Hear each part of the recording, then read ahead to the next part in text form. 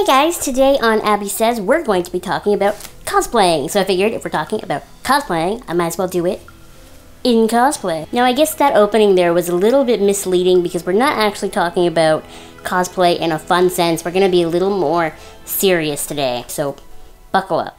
The reason we're going to be serious today is because I was asked by an anonymous person to talk about another anonymous person on Tumblr because I got an ask a little over a month ago that read like this: "You're so ugly, stop doing Sailor Moon cosplays because you're ruining it." Now, usually when I get messages that maybe aren't nice, I just read them and just like whatever and throw them out because it doesn't matter to me.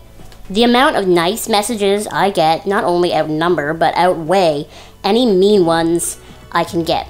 Not only that, but I have a pretty thick skin. I've lived 20 years, you know, with being the girl in the wheelchair, so you kind of develop a pretty thick skin after a while. But this message was different because this message didn't feel like an attack on me, and it felt like an attack on cosplayers. And so that's something that I really have to address because I don't understand why someone that I don't know felt the need to anonymously message someone else that they don't really know and tell them to stop doing something that affects them in no way. I don't understand why someone cosplaying can ruin cosplaying for other people.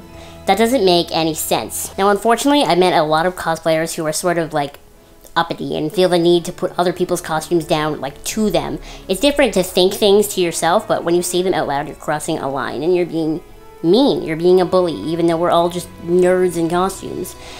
And it applies sort of to a bigger spectrum as well, because I don't understand why people in this, whole world feel the need to put other people down for things that they choose to do that have no effect on you as a person. I don't understand why people are bullied or put down for being just who they are. I work really hard on all of the costumes that I have, even though they are technically, store-bought. This is like the official released Sailor Mars costume, but I have to obviously tweak it to fit my body because my body's super weird. And there's lots of little pieces that I put together, like I have the Mars pen, and I have the crows, and I have the Yofudas. And so for someone to go out of their way to just randomly be like, stop, that bugs me because I can take it, but I know that people do that to other people who can't take it. I want to just take any person who's ever made anyone else feel bad for for expressing who they are, and I want to punch them in the face. And so I know this video is kind of short, but I just wanted the moral of the story to get across. And the moral of the story with me is that I believe wholeheartedly that you should do whatever the hell you want to do. Be whatever you want to be. Cosplay if you want to cosplay. Don't cosplay if you don't want to cosplay. Do whatever you want to do with your life and with yourself, because at the end of the day, it is your life. You should be the only person whose approval you're worried about. You shouldn't care what other people have to say.